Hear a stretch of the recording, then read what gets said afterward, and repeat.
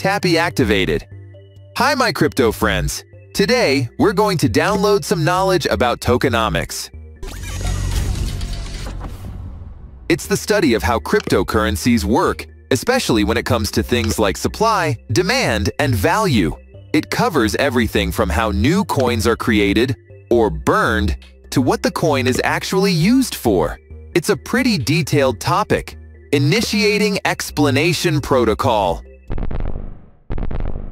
A token is just a type of cryptocurrency that's used for a specific purpose, like making payments, running a blockchain, or buying cool stuff, like memory boards and processors. You can also use tokens, like ETH for security, paying transaction fees, or for voting on decisions about the network. All these uses help drive up demand for the token. Most cryptocurrencies have a schedule for how many tokens will be created over time. This is known as their emission schedule. It helps investors know how many tokens will be around in the future. For example, just 21 million Bitcoins. It makes things more predictable.